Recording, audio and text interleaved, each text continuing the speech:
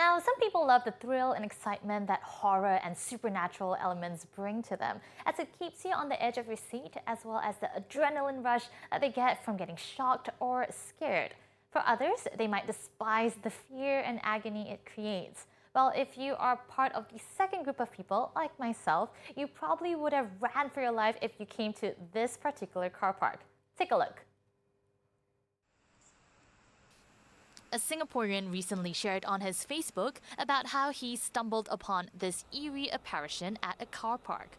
The man said he had spotted Valak, the demonic nun from the Conjuring movie franchise, just sitting in a car, and immediately took out his phone to record the spooky encounter. From a distance, the figure in the car looks real and creepy, but as he approaches the car, surprisingly, it's nothing but a car seat accessory. It's not quite known what was the car's owner reason behind this horrifying headrest, perhaps just a prank or to ward off car thieves. Even though this 3D head of Valak is used only on a car seat, you have to admit that it looks cool and super realistic. The video posted on Sunday has raked in over 44,000 views. Let's just hope this Valak does not cause any major frights on the road, or it might lead to some serious accidents. Definitely not cool, guys.